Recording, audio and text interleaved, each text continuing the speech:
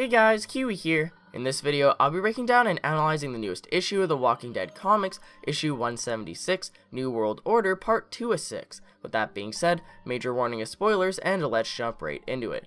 Alright, so we pick up exactly where we left off at the end of issue 175. Michonne grabs the photo of her and she demands that Lance takes her to the bakery immediately. Now, I've discussed this in previous videos, but Lance has become very jaded to the entire process of introducing people to his community, along with reunions or anything else to go along with it. He has a protocol to follow, and he has patience as well, and anything else is just an unnecessary distraction. It's not like Lance doesn't want Michonne to be reunited with her daughter or anything, he just doesn't seem to feel much sympathy towards her. He almost just rolls his eyes. He states that the photo was put up a long time ago and that the daughter could be anywhere by now, considering the common size wealth of 50,000 people. So although Michonne grabs Lance in anger of him not immediately complying, she is still smart enough to restrain herself as she realizes that, well, complying with him and following through with the initiation process is the best way to get what she wants. And so as they walk through the town to meet the governor of the Commonwealth, we get two double-page images. The first is of them walking through a neighborhood completely empty, but the second image shows them walking through a marketplace. It honestly kind of looks somewhat like Woodbury, but with a huge market down the street. It's really awesome to see a new community thriving like this and actually have it be legit and not just a facade, like Terminus for example. Now this is where we get the full introduction of Stephanie, along with the confirmation that our assumptions about her were correct. She waves Eugene down from in the crowd, and he leaps off his horse to greet her. Lance intervenes, however, and completely snaps at Stephanie, as she was apparently talked to beforehand, and he mentions that she should know better. Now, she says something that is similar to what a Commonwealth soldier told Michonne last issue. Stephanie implies that the Commonwealth has its flaws, but she's glad to have Eugene here. Now, Stephanie tells Lance that she just wanted Eugene's group to further trust them, but Lance yells at her more, threatening to demote her job assignment, along with possibly revisiting her punishment, whatever that was. Anyways, the confirmation here is that Stephanie wasn't authorized to use the radio, which is why she seems so nervous to speak with Eugene and introduce him to her community, and also why she wasn't there to meet him in the first place at the meeting area. Anyways, Michonne seems a bit taken back by Lance's authoritative side coming out, but I bet Eugene wasn't too terribly happy himself. He probably didn't want to get Stephanie in any sort of trouble or any more trouble, so he just complied and nothing more was said from him. As we go to the next page, Lance introduces them all to a middleman of some sorts named Maxwell Hawkins. He asks everyone what their pre-apocalypse job was, and I love how quickly he skips over the princess the same way that Lance did during their original meeting. He's still polite, but he kind of cuts her off and moves on to the next person, and that's all we get. Anyways, we get confirmation that Eugene was a high school science teacher. And correct me if I'm wrong, but I'm pretty sure that this is the first time that we've really heard of this actual pre-apocalypse occupation, and I found it quite funny and interesting. I mean, we know that he wasn't an actual, scientist that knew the cure to the virus, but he actually kind of was a scientist since he was a science teacher. I mean, it makes sense as to why he knows about science and that sort of geeky, nerdy stuff, but I don't know, I just found that really intriguing. Now, when Michonne explains that she was a lawyer, the guy says that it'll do, and he brings her to the main woman on the cover of the issue. She introduces herself as Pamela Milton, the governor of the Commonwealth. Now, I get that the governor is a common word, but I wish that they could have chose a different title for her. Michonne has had a horrible history with governors, especially in the comics, as he actually raped her, so I thought, oh boy, when I heard her say that. Now, she introduces herself in kind of a pretentious way, almost as if she expected Michonne to freak out and start kissing her feet. We're what you've been dreaming of, what you hoped still existed. Simply put, we're civilization, it's back, you're welcome. And then as Michonne just blindly stares at her, she blankly stares back, like, okay there, what are you, a deer in headlights?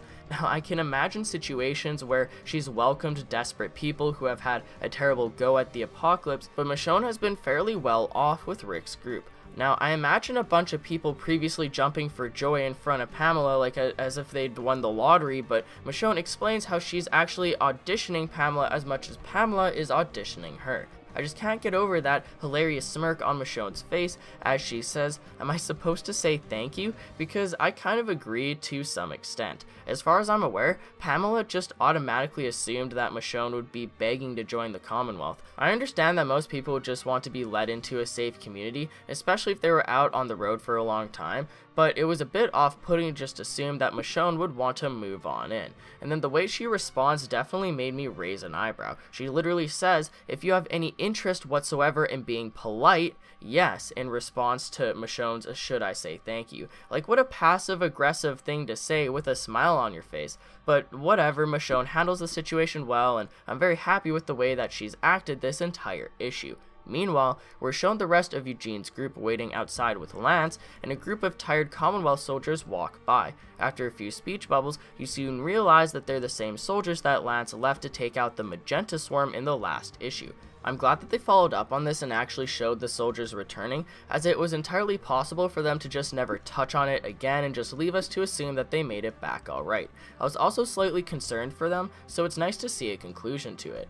I also enjoy how they brought up the Magenta Swarm as a casual way of explaining what they just finished doing, along with reminding us of who they were, just exposition really, and we get a sneak peek of Officer Mercer, who will most likely be introduced next issue considering he's on the cover of it. The soldier says Mercer is going to shit when he hears he missed out on the Magenta Swarm. He loves killing swarms. So immediately I just thought back to Abraham smiling on the TV show as he kills zombies in seasons 4 and 5, but that's just me. I'll get more into my opinions of Mercer in a future prediction video for issue 177, so be sure to look out for that as well.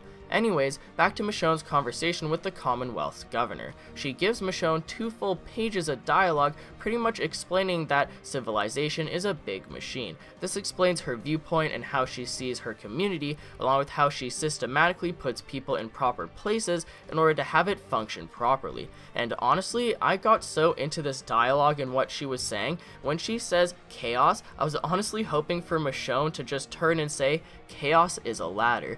I mean, it's probably good she didn't, because it would have been a total ripoff of Game of Thrones, not to mention that her character is entirely different from Littlefinger, but my mind just couldn't help but jump to it. Anyways, as Michonne has finally had enough introductions, she's just itching to find her daughter, and who can blame her? It's not like this is the first time Michonne has done anything like this either. Michonne has been through an interview like this before when she first got to Alexandria, and although that may be, this does feel different as I have different thoughts and questions running through my head, especially since the viewers are all waiting to get an answer just as much as Michonne is. So as Michonne finally snaps and explains to Pamela that her daughter is somewhere in the Commonwealth, Pamela instantly shows sympathy and respect as she is stunned at the level of restraint that Michonne has been showing. She is a mother herself, and so she could only imagine how Michonne feels, and she quickly states that they're going to find her daughter right now. I feel like this was definitely meant to give the viewers a moment where we all say, "Thank God, finally," but it definitely worked. So right as I was thinking this to myself, I give myself a sigh of relief as we'll learn more about whether Michonne's daughter is still alive or not. Not only that, but that question was immediately answered as soon as I flipped the page, because Michonne's daughter was the first thing I saw. They both stare at each other, Michonne smiles, and her daughter literally drops the cake that she just made. The final image of the issue shows Michonne hugging her daughter in the bakery, and no words are even need to be said. This moment was just so extremely touching, and it's already easily made me love Michonne's backstory like 10 times more now. I love how the Commonwealth seems to be bringing out everyone's original character traits. I hope that we get to see this with more characters in the future, like let's say Eugene, but for now I'm happy to see where this is going with Michonne. Once again, be sure to check out my prediction video for issue 177 for more on my opinions about how this will play out with her daughter, but for now let me know how you guys feel about issue 176 in the comments below. Although I've been wanting to see the answer to whether or not Michonne will be reunited with her daughter, I was also very interested in everything else going on this issue. We get to see the inside of the Commonwealth, involving a huge marketplace, the official introduction of Stephanie. I was also very interested in everything Pamela had to say, even though I wanted to know more about Michonne's daughter the entire time. In my opinion, they did the perfect amount of making us wait as they quickly explain more about the Commonwealth and who the leader is. They delayed it enough to make me want want to know even more, but we still got the payoff at the end of the issue, so I wasn't annoyed by it. I was satisfied as fuck when I finished reading this issue, and I hope you all enjoyed it as much as I did. It's honestly one of my favorites. What did you guys think about New World Order Part 2 of 6? I think the story arc is working up to be pretty great, and I hope it continues to pay off. Leave any opinions or predictions down below. But that's pretty much it for the video, guys. I'd appreciate a like on the video if you've enjoyed anything I've said today, or even subscribe for more Walking Dead content in the near future. And if you'd like to take that extra step in helping support my videos, consider checking out my Patreon, where there's a bunch of different rewards involving the channel, such as a chance to directly influence the videos being produced. It isn't necessary by any means, but it could really help in the long run. And as always, I thank you all so much for watching, and until next time, I'll talk to you guys later. Peace out.